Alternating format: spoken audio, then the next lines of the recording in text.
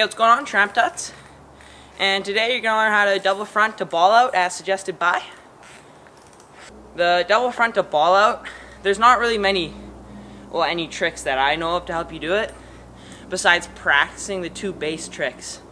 So you want to get super comfortable with double fronts and super comfortable with ball outs.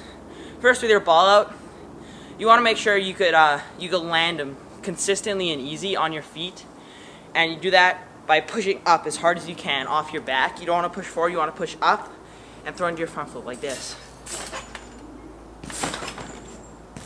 Because when you push forward, you may get that front spin, but you don't go nearly as high. It makes it way harder to land it.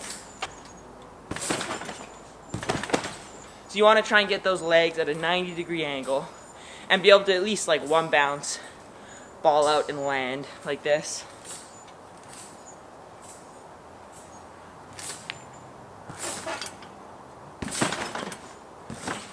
Okie dokie, next is your double front.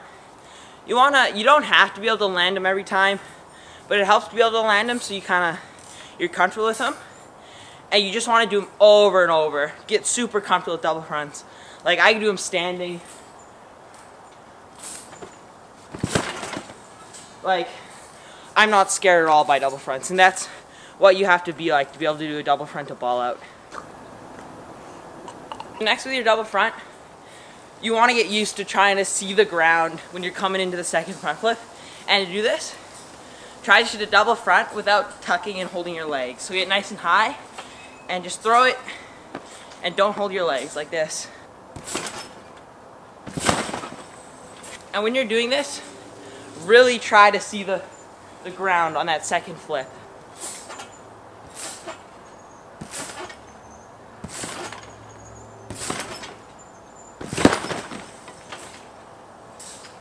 Try and even like use your head and spot the ground for a bit, like you saw me do there.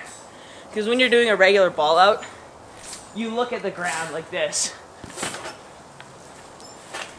You don't just go like this into your ball out. So you want to try and look at the ground on your double front. But so, I find them really hard to do when I'm jumping high, because I can't really, when I land my double front, I find it hard to keep my legs up, because you have to just barely make it around because you're spinning so hard and it forces your legs down. So I like to go just at like a small to medium jump, kind of like this, and just do a double front, and it's just kind of trial and error. If you spin too hard and land like this, you want to try and spin less. So just kind of trial and error. Just do a couple double fronts at a medium height, and eventually you'll kind of get the hang of it. Try to really see the ground. Try to not make it so your double front's a blur. Try to really see the ground so you kind of know where you are. See, like that one spun too fast, opened up too late, so I didn't really land and my feet kind of slammed. So after you get pretty consistently land a double front on your back and have your feet up, you just want to go to a ball out to your back. They're really easy. As I'm sure you know, you want to be really good at them where you can do them with almost no bounce. Just kind of lean back and ball out.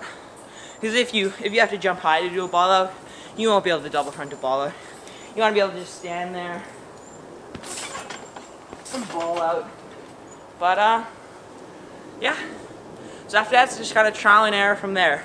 Try to land your front flip nice, get those legs at 90 degrees and push up and ball out, and eventually you'll land it like this. But yeah, that's it for the tutorial. Thanks for watching. Remember to like, favorite, subscribe.